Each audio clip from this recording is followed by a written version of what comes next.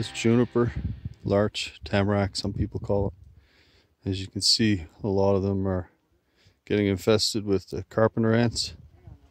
And you'll notice the woodpeckers have been feeding on them. So when you notice the holes, the base of the tree, chances are it's hollowed out like that in the center, and you got to be careful when you're felling them, especially these big trees.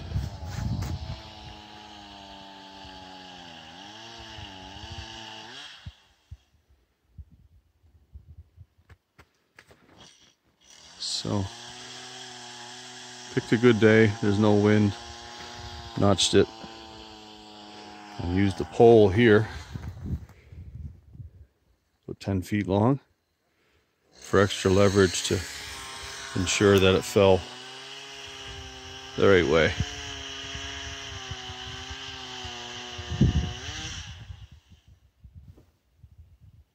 Hi everyone, Dave here, just in getting the last couple of sled loads for next year's winter's wood for the cabin. And these are all windfalls. As you can see, there are plenty of them here. After taking out quite a few. And we're also taking the dead standing. So, as you can see, that one up there, that's a dead standing. We'll take that one. And we've got this one. That one's dry. We've taken a lot of the dry juniper out of here, so what you do is you make a path in the day before on snowshoe, and then overnight, it was minus 24 last night, path hardens, and it's easy to get them back to the sled.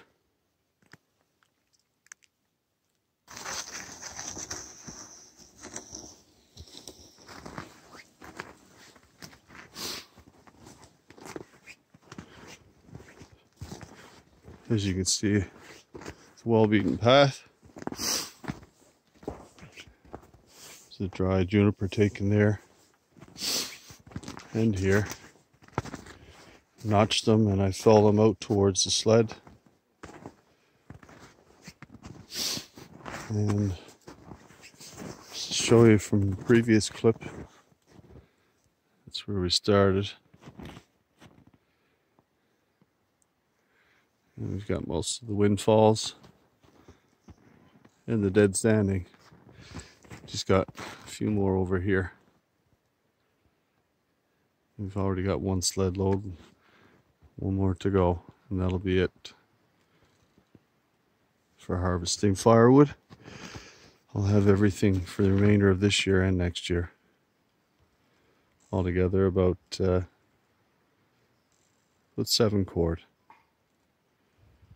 Dry juniper is a lot hotter as it's a denser wood.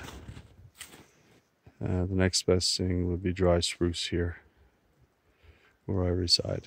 So there's not much snow as you can see.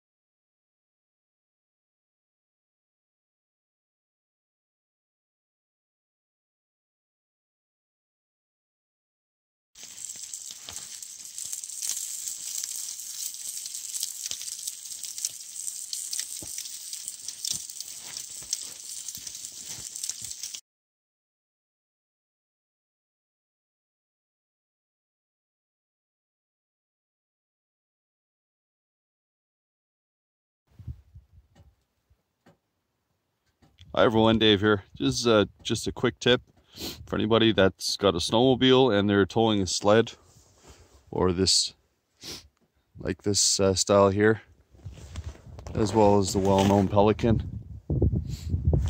Just wanted to share with you,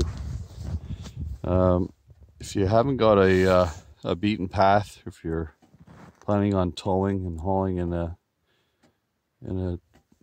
basically powdered condition. One quick tip: if you are going to get stuck, chances are the back of the machine is going to spin down into the snow, creating an angle where the sled is going to be tilted up this way. Therefore, the pin that you're using to secure with your locking mechanism, cotter pin or whatever you're using, it may not be accessible. Therefore, you won't be able to get your hitch off to get the machine out and get unstuck. So, quick tip: anybody that's traveling, put the pin in, the bolt in upside down, push it up through, have your unlocking mechanism up on the top like it is here. And that way, if you do happen to get stuck, it's just quick and easy. You can unlock your safety pin here. The bolt will slide right out through the snow. Trust me, I know from personal experience. If you've got it going down through, the bolt that you see there, if it goes down through on the hitch and you happen to get stuck and the back machine spins down, you'll never get the pin out to unhook the sled to get your machine out.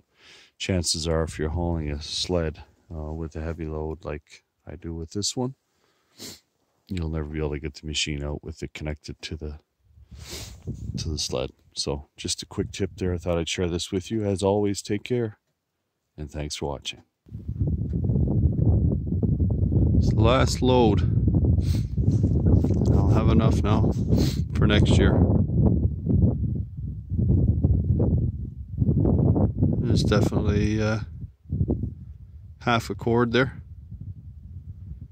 and you can see it's all dry and cured. It was dead standing in windfall, so we've got mainly spruce,